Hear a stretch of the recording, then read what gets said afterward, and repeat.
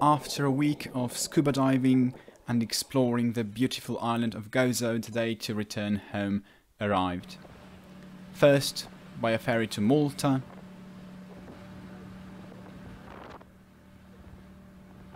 then by a car to the airport,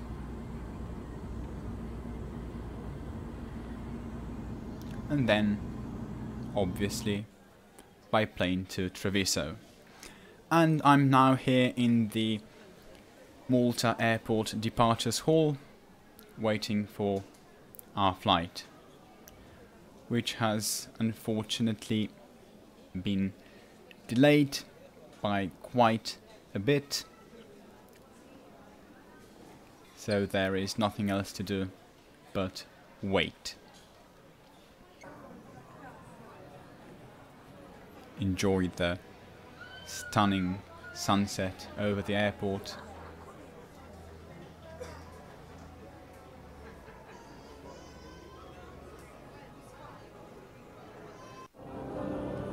And play the piano.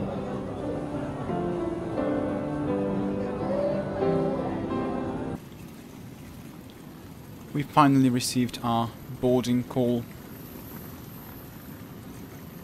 and here's our plane for today. It's just a bit over a year old Boeing 737 MAX 8-200, so the special Ryanair version with more seats and extra built-in stairs, which Ryanair likes to use. And it's quite a nice aircraft, I must say. It's obviously very new, and the cabin, as you'll see, is nice and clean. I really do prefer this new cabin to the old Ryanair one that felt a lot more cramped. Also it was just too much yellow. Made me uncomfortable for some reason. I have a window seat today, and I always prefer a window seat. Obviously, as an av geek, I need to see what's going on. I also like this new ceiling, the lights in the new Boeing cabin. And here is a short time lapse of us taxiing to the runway, and the dimmed lights for takeoff and landing.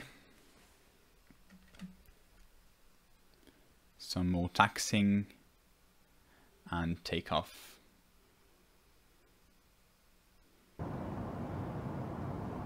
The cabin is noticeably quieter than on the older 737 NGs. The legroom is okay, although obviously not very good, but good enough for this short flight. When I was flying the other way though, so from Treviso to Malta, our aircraft, which was supposed to be a MAX as well, was replaced by the normal 737-800, and I was really lucky to have the seat in the 16th row reserved. And the 16th row is the window exit row on the 737 NG. It's just one row before that exit on the MAX. So I got a free upgrade to the better legroom of the window exit seat just because the aircraft type was changed. So that was really nice. I mean, it's nice to have that legroom. I mean, not so important on a short flight such as this one, but really welcome to have on a longer flight. I really enjoyed that. And I am quite tall. I mean, I'm not the tallest guy, but definitely on the taller side. So yeah, that's welcome for sure.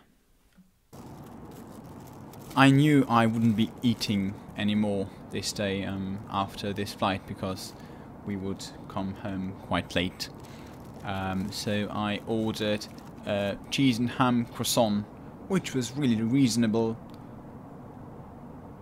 although quite a lot overpriced, as is the norm on airline food, especially on low-fare airlines. But it tasted reasonable. I mean, I've had this before on my flight to London on Malta Europe, which is the Ryanair subsidiary. You can check out the video of me flying there as well. You can pause if you want to read the ingredients. Nothing healthy, very likely. And here is, it's hard to see on my mobile camera, but the view was quite nice over the night cities.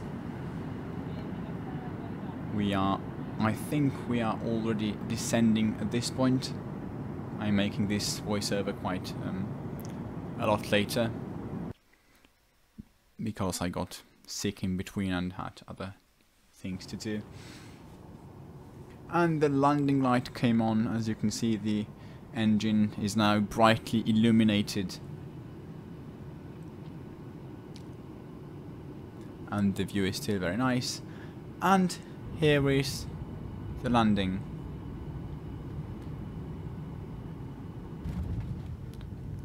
Definitely not the softest I've experienced, but good enough, I guess. I mean, it is Ryanair, after all. If it's one thing they're famous for, it's the hard landings.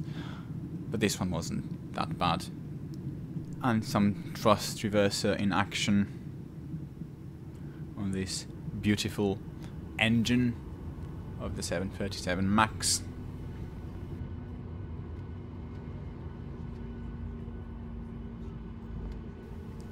And already taxiing off the runway here at the Treviso airport in Italy. Alright, the fasten seatbelt sign came off, so we can now start leaving the aeroplane.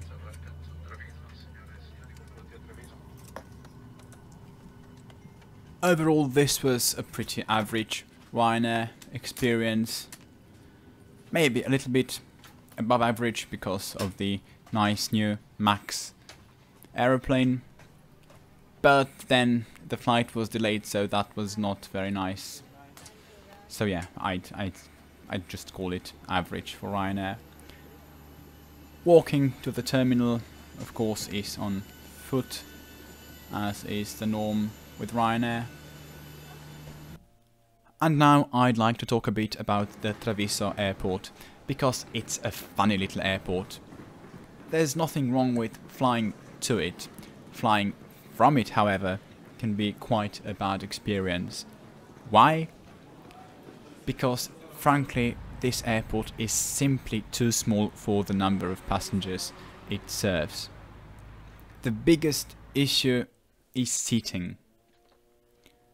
There are not enough seats in the departures hall, so people need to sit on the floor and stand all over the place. So yeah, it can get pretty bad, especially if your flight is delayed. So I think I'm going to avoid flying from this airport in the future, unless they do something about it, like expand it. Also, the services are very basic, but that's okay. I mean, it's an airport where mostly low-cost carriers operate, so that's not such a big deal. No one expects a lot of services, but the size of it is a problem. People need proper sitting space. So yeah, that's all for this video. That's all I wanted to say. Thank you for watching, and I'll hopefully see you in my next video. Goodbye.